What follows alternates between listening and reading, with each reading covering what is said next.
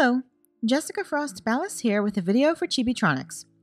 Today we're continuing our video series, Chibitronics for Papercrafters, and I'm sharing how to create a light-up pop-up card with blinking lights, so let's get started. Open up this card and the rest of the message pops up. When you push the flap down to complete the circuit, the LED lights turn on and create blinking stars.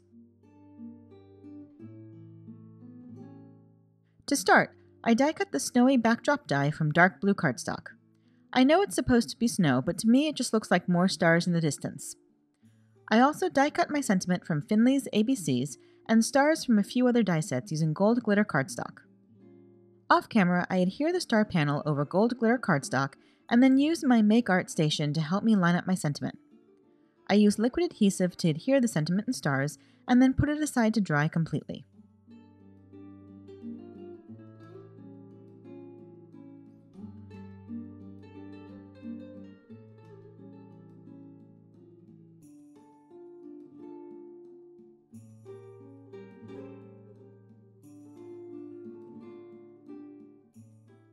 And now it's time to create my pop-up mechanism.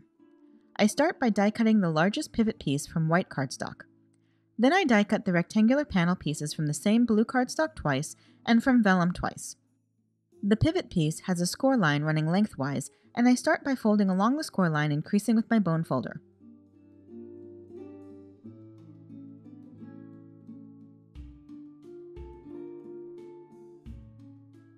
It also has score lines running through the center circle in an X, and I fold and crease those as well.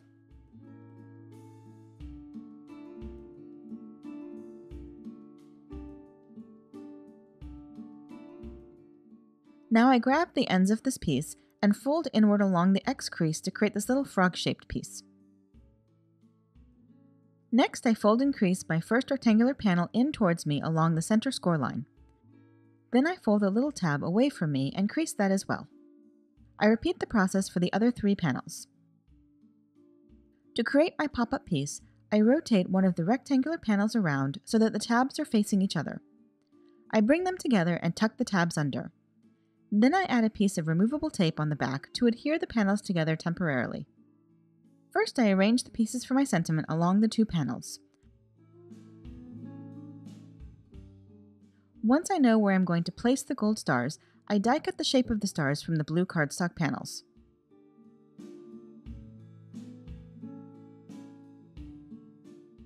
Once I've die cut all my star shapes, I add adhesive to the tabs of both blue pieces. I remove the adhesive backing and adhere them together.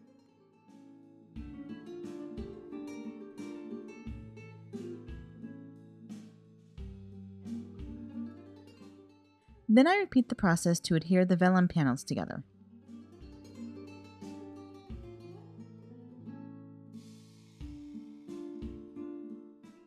I'm using lightweight vellum to build my circuit, and I start by placing the blue panel over the vellum.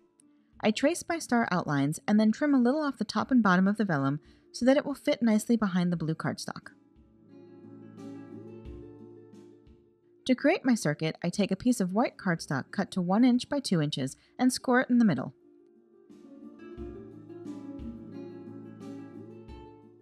I adhere it to the bottom left corner of the back of the vellum piece with the fold at the top. This is where I'll place my battery.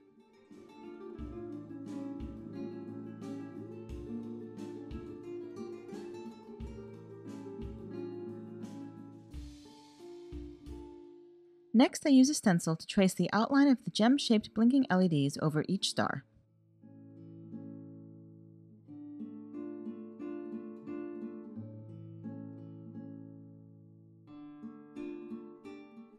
Then I draw a line connecting the bottom point of each gem to the bottom of my battery holder.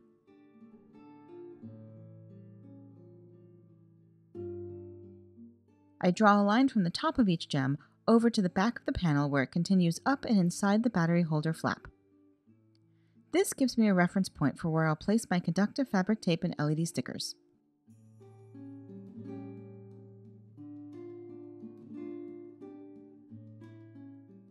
To build my circuit, I start by applying a little adhesive inside the battery holder where my battery will go. Then I apply a strip of conductive fabric tape starting inside the battery holder and continuing onto the front of the vellum panel, connecting the bottom points of each sticker.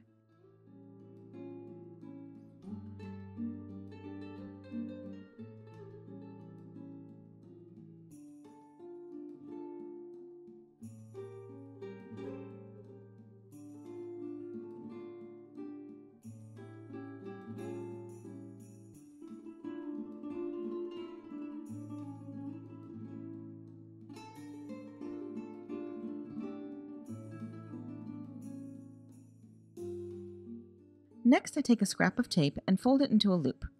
I place this inside the battery holder over the line of tape and then place my battery on top, positive side facing up.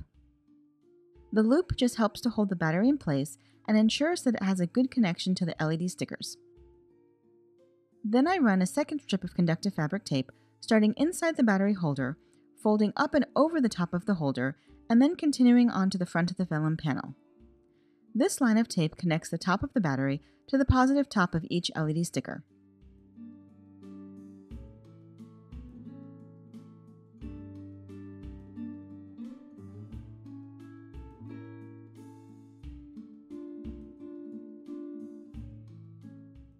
I use my stencil to trace the sticker shapes over the tape once more so I know exactly where to place them. And now it's time to stick my LEDs.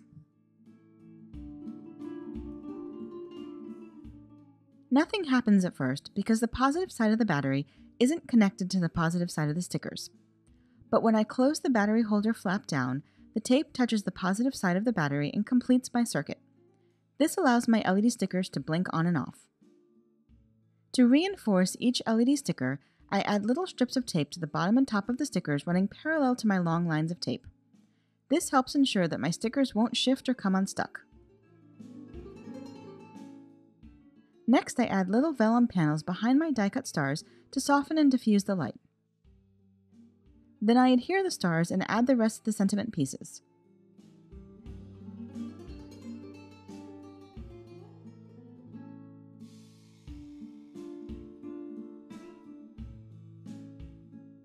Next, I add adhesive all over the vellum panel, making sure to not cover the LED stickers. Then I carefully adhere the blue piece over the vellum.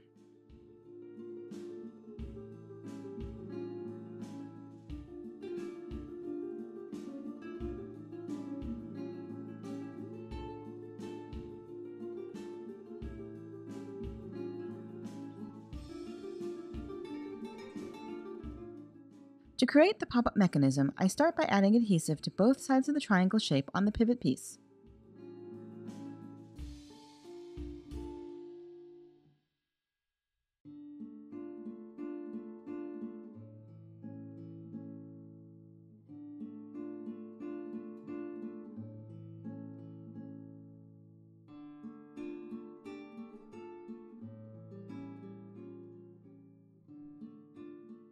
Then I take my top folding card base and use a ruler to mark the center of the score line.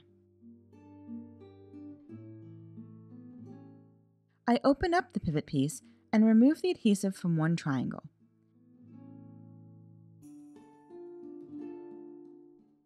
Keeping the uncovered adhesive at the top, I line up the circle in the center of the pivot piece with the dot I drew in the center of the card base. I make sure it's straight and then adhere the top triangle.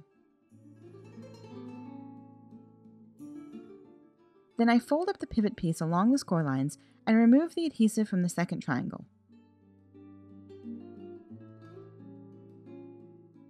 This time, I simply close the card base to adhere the triangle to the bottom half of the card base. And now when you open the card, you can see the pivot arms popping open.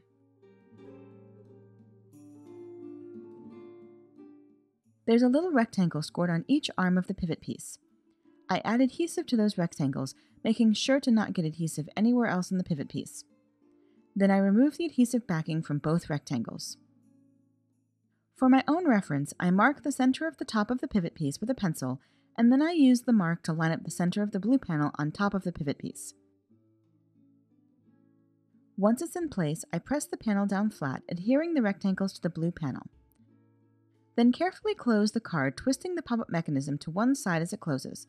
You'll be able to feel how the card kind of wants to fold to one side or the other. Because of the battery and the two layers, it doesn't fold close quite as smoothly as it would a one-layer piece, but you can coax it into folding flat. And here's your finished card. If you keep the battery flap up, the card won't turn on until you close the flap and press down, which helps to conserve the battery for mailing. I hope you enjoyed this video in the Chibitronics for Papercrafters series, and stay tuned for a new video next month. Be sure to subscribe to the Chibitronics YouTube channel and follow us on social media for lots of crafty inspiration. Thanks so much for watching, and until next time, Have an amazing day and happy crafting. Bye!